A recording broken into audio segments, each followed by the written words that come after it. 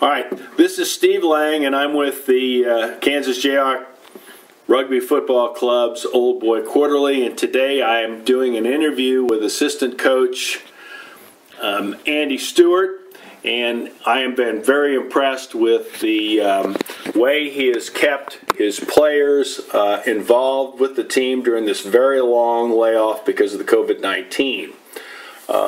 They haven't been together since mid-March, and he's been sending out these great emails, and so we're going to talk about what's in those emails that is so impressive. So, hello, Andy. Hey, Steve. Good to be with you, mate. Yes. All right, so let's go back on April 6th. You're giving him assignments, and just kind of talk about what you're doing. Yeah, so I guess for us, obviously thrown into a pretty strange situation, as everyone has been. But you know, with rugby, we were on the precipice of we certainly would have won the Heart of America college conference, which that would have been awesome. It looked like we would have gone through undefeated, and then onto the national championships. But obviously, that all fell off the cliff when COVID happened. So rather than sitting idle, Matt and I got together and we decided let's make an opportunity out of this problem, and let's engage with our players and use the time wisely to educate them around more around rugby IQ, which we discussed it had a twofold effect. One is that it does just that. It hopefully increases the boys' rugby smarts through a series of assignments and activities, but also just takes their mind off what's going on in the world, which I think is really important at the moment. We know, we've got some terrific young men, and we need to take care of those fellas. And part of this was just an engagement piece to keep them part of the club and the club spirit alive, even though we can't, be together one-on-one. Okay, well, you've got the ability now because of a gift from the parents, particularly one parent of one of the players, gave you the ability to record games, and you can put those things out on a podcast, I guess, where people have a password and can go in and watch the game, and you tell them at particular minute points in the game to take a look at what happened that changed the course of the game, and then you ask for feedback from the players to tell you what they saw. Correct? Yeah, that's 100%. That's right. We're like super fortunate to have such a supportive group of parents and alumni that we have been able to afford to get the film equipment we have and the huddle subscription that we use to share those videos with the players and help them with their own personal game by focusing on some detail that gets missed when you're a player, right? When you're out on the field, you're often working as hard as you can, and you can't actually see what else is around you a lot of the time. And this just gives us an opportunity to say, hey guys, keep your eyes up and look for these situations and these game-changing moments where we can actually change momentum in rugby, because that's what wins you the game. The good teams you see playing, it's like the entire 15 on the field all has one mental picture of what's going on in the game, and they all know where they're all supposed to be so they can take part in what's going to happen next. And that's something that I've been very impressed that you have, you and Matt and the rest of the staff have coached. Why don't you talk a little bit about Rugby IQ? We put it in the Old Boy Quarterly a couple of episodes ago, or editions ago, and I thought that the way you explained Rugby IQ was so spot on. Yeah, it's a way of managing the game. So rugby, a lot of it is fitness, a lot of it is strength, and a lot of it is skill. But if you can wrap that up in game management, that's when you really start dominating teams and competitions, because the whole team basically has a plan, and you go out to execute that plan, and when things go right, it's awesome and it flows. When things go wrong, well, then you've got plan B to manage your way out of that. So that's kind of where we're headed with the team. We're trying to create an understanding that when we're under pressure, and I say this to the boys all the time, when we're in defence, we only need to last for 1 minute in defence on average. 1 minute in defence will turn the ball over back to us. So, we talk about rugby IQ. You've got to realise that moment and say to yourself, well, we just have to defend hard here for a minute. We've got to get up off the floor as quickly as we can. We've only got to do this for 60 seconds, and on average, we will get the ball back. And then, we talk a lot about percentage plays, and I'm sure there's similar nomenclature in American football and basketball as well. But it's about what has the most chance of reaping you the best result, which is points. So, we like to play our rugby in what we call the red zone or the strike zone, where we can score from. We've got a lot of trust in our systems, which are our line-out scrums. So we need to bank on ourselves getting down into a position to score and then turning the ball over, or having one of these, what I call them, Matt. In the team, we talk about these game-changing moments. And that's where we get ourselves into a position where we can turn the ball over, whether that's through super effective tackle, whether it's through holding up the maul, or whether it's through jackling or pilfering the ball on the deck. But we teach patience with that as well. So, again, it's just about knowing where you are on the field and where you've got the most likelihood of scoring, and then trying to exploit that. Excellent. One of the other things you've done, besides being able to show past KU games and so the players can see themselves and how they move around, you've also had pro games and have even had pro players come on your Zoom calls, which I was very impressed with. You want to talk about that a little bit? Sure. Yeah, the pro games and stuff, it's great for us to see what, the MLR teams, but even the Super Rugby teams from the Southern Hemisphere, and even some of the international teams, what they're doing on the park and drawing parallels to what we're doing.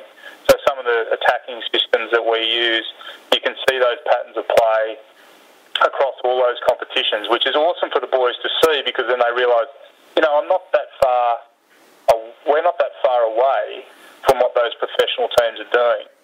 So off the back of that, we're very fortunate to have Matt Harmon playing in the MLR, who's an old boy of the Jayhawks, and he's so generous with his time.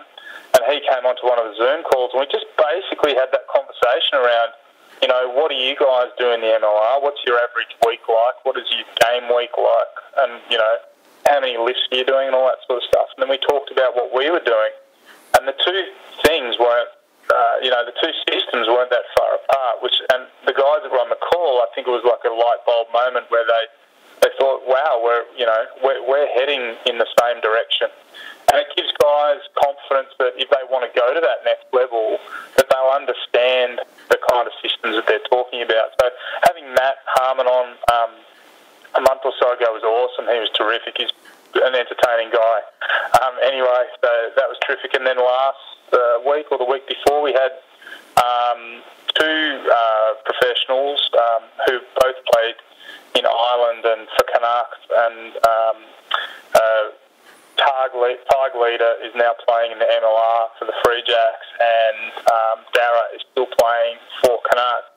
And just to have those guys on and talking about, disciplines and how you execute in the game, and just talking about some of their best moments and that sort of stuff, it just gives guys a little contact point for when they want to, if they want to go to that next level.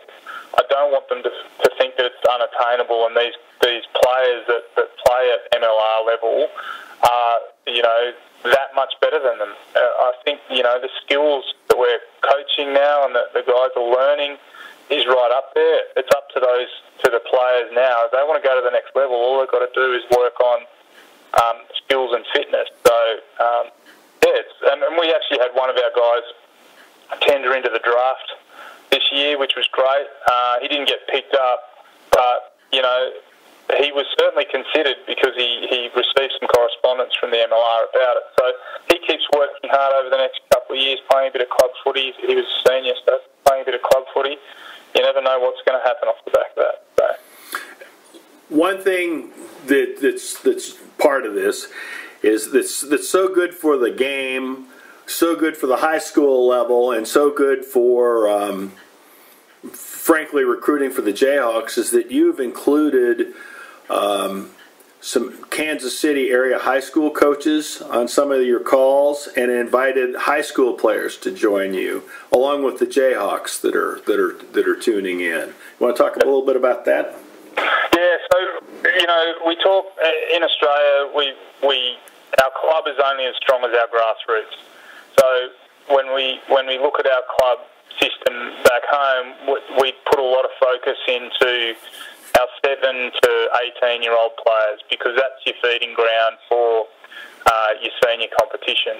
And this is the connection that we need to make with these high schools in the area, that, you know, we need to show them that they can continue their rugby career, that we have a really good club, number one.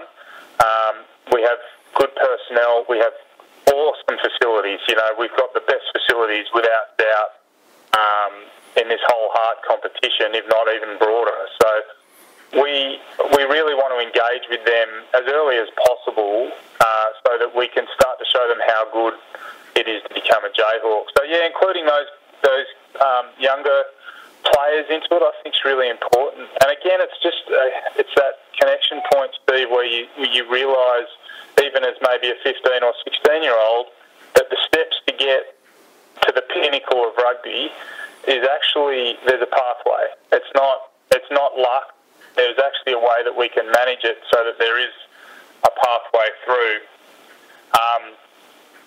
So that's kind of the idea behind it, and I hope those guys take the opportunity to you know, stay engaged with us at an ongoing level, and, you know, the coaches there as well. We actually had this year planned to do some high school games and have some workshops and things like that with some local high schools, which I think was awesome. But unfortunately, obviously, with the current situation, we weren't all able to do that. But if we can engage with them virtually, at least that's something that we can work with.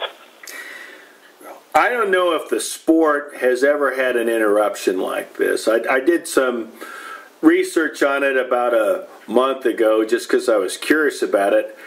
And in the past 100 years, I don't think that there's been a stoppage of play of sports except for world wars.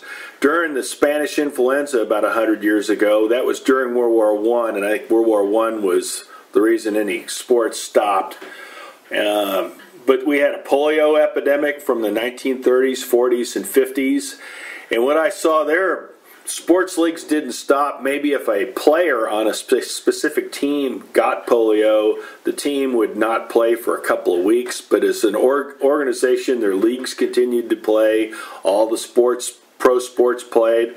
So this is a really unique situation. And my take on this is that no matter how long this interruption happens, hopefully we'll be playing again in the fall.